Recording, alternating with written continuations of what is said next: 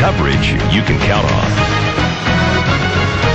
So that's why we're here, to raise their voices and take their petitions back to the White House. Leaders in the Hispanic community here in northern Nevada and on a national scale are rallying for immigration reform. What they're hoping to accomplish with events like these tops Channel 2 News at 11. Well, members of northern Nevada's Latino community played host to Illinois Congressman Luis Gutierrez tonight.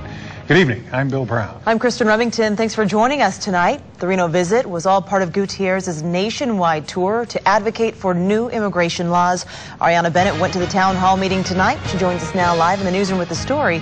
Ariana, what was this meeting all about? Well, it was mostly a response to the attempt at immigration reform back in December when the Senate failed to pass the DREAM Act. The bill would have provided a path to legality for young immigrants if they went to college or joined the military. Now, leaders in the Hispanic community are rallying support, hoping to catch the attention of President Obama. The challenge is with the President of the United States, because he has complete discretion and authority to take these actions. Gutierrez, along with local Latino activists, are speaking up to express their frustration with the defeat of the DREAM Act in the Senate.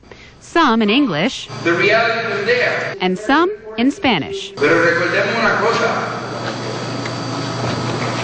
216 votos a favor, 208 de ellos eran demócratas. Or in other words, of the 216 votes in favor of the DREAM Act, 208 were Democrats. That's a majority that they just don't have in the House anymore. And that leaves some worried that if President Obama doesn't take executive action, the DREAM Act could stay just that, a dream. But we all know it's not going to happen. You can bring us relief. You can take the kind of presidential action and leadership. And while they wait for further action on the DREAM Act, they're hoping they can put a stop to the deportations of illegal immigrants. Gutierrez, there are 400,000 immigrants deported each year, a practice that these speakers say can break up families. Many of these people are not criminals. Many of them are workers, and their families are being split apart. So we are concerned about that. Of course, immigration is a controversial issue, with opponents reluctant to grant amnesty to those who entered the country illegally.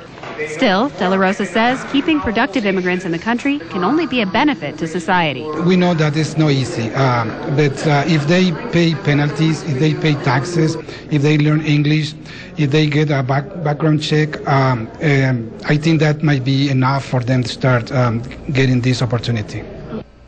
Well, organizers say the main goal of these town hall meetings is to collect signatures on their petitions that will go straight to the White House. Their goal for tonight was at least 200 signatures. Covering the story live in the newsroom, Ariana Bennett, Channel 2 News. All right, Ariana, thank you. Look